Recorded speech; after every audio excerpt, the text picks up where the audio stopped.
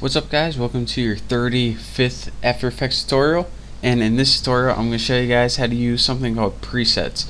Now what a preset is pretty much a way that you can reuse an effect or animation once you get it just how you like it. So let's go ahead and make a new composition.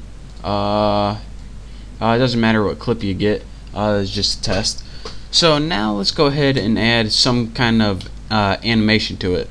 So we'll go ahead and keyframe the position, and then let me zoom in a little bit, zoom in like 5 seconds or something, and then in a little bit we'll move the position over, and then let's go ahead and animate something like opacity. That looks good, and change this to 0 and start it out at 100. So here's our real quick animation, slides down and then fades out. And now let's go ahead and add an exposure as well. So let me go ahead and drag exposure on here, and once I get my effects you can see that our exposure can change as well.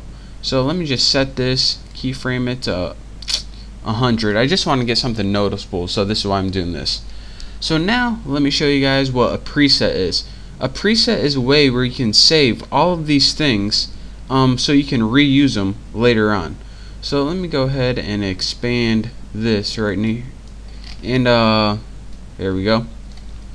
So anytime you want to save any of these settings and apply it to another layer, all you have to do is control click the ones you want to use. So I want to use exposure, position, and opacity.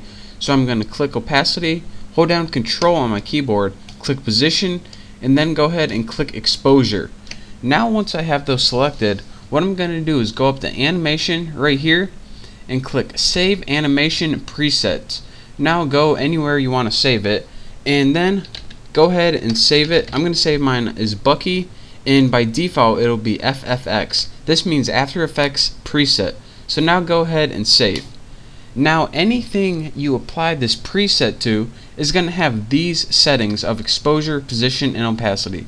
So let's go ahead and get rid of this just so I can prove it to you guys, and let's go ahead and make a new composition with here we go, just make anything a new composition. So let me get rid of this. So now we have a composition right here. I might as well put a starting point. Now we want to apply that preset to this layer right here. So go ahead and highlight the layer, click effect, or excuse me, animation, apply animation preset, and then go ahead and double click that preset you just saved, and as you can see that preset is now applied to this clip. As you can see, it now moves down right like that. So in order to prove it to you guys, my animation exposure is right there, and also my position and opacity is right here as well. So that's a real quick tutorial on how you can use presets. If you have like say you did something with like color correcting and you're making a whole movie and you want to apply it to a bunch of scenes, or you got a real cool animation that you worked with a long time and you want to apply it to a whole bunch of layers, this is how you can do that. So again, anytime you want to get a new preset, just go ahead and click animation, save animation preset, and anytime you want to use any of your presets, just use apply animation presets, and right here this will give you a list of your recent presets. So again, that's a real quick tutorial on presets. I'm sorry I couldn't make a cooler animation, but I want to stick with basics. So thank you guys for watching. Don't forget to subscribe. Hopefully you learned a little something, and I look forward to teaching you next tutorial.